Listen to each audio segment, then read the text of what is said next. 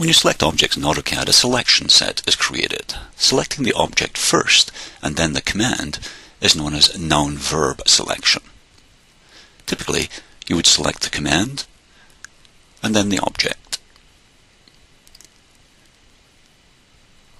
When you start a command, the pick box is displayed. The pick box is that small square beside the Select Objects prompt.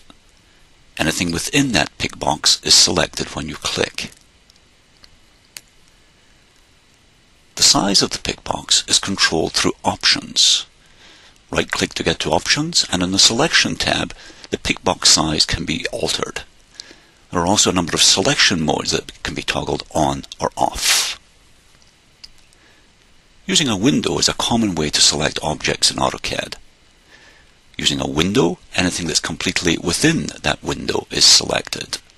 Using a crossing window, anything that crosses through the window is selected.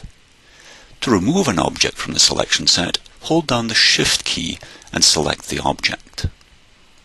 In addition to the selection methods shown, you can view the full range of selection methods by keying in the question mark. At the command prompt, you can see the full range, such as crossing, fence, window polygon, and crossing polygon.